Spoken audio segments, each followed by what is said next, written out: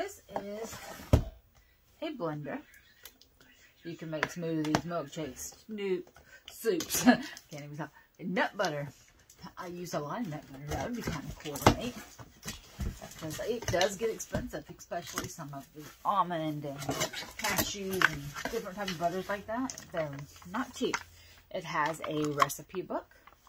You know, they say this is more like a smoothie blender than a traditional blender, but my son wanted this, so I got it for him. This is the actual blender cup, which, you know, is a nice size. 2,000 milliliters. I'm not sure how much 2,000 milliliters is.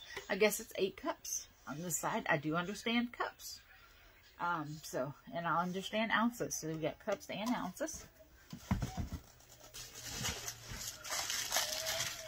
Here is the lid. It does have paper on it, but, you know, that is simply enough to remove. This has to come out to be washed anyway. You stick it back in through the holes, of course, and turn so that it is secured. And it will fit right there on there. And it has a nice seal, too.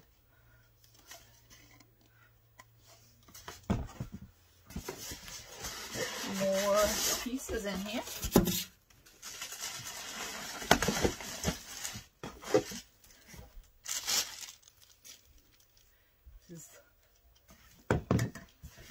Not sure. I've never used that piece, so that is a new one for me.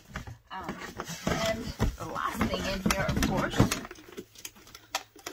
is the base. It has on and off.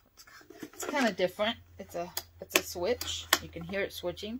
It has 0 to 10, and then it has the pulse where you can either turn the pulse on or off as well. So it's a little bit different. It has nice little feet to stamp. There is the chart cord.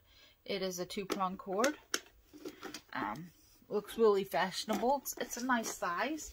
So I'm going to give this a try and see how it works.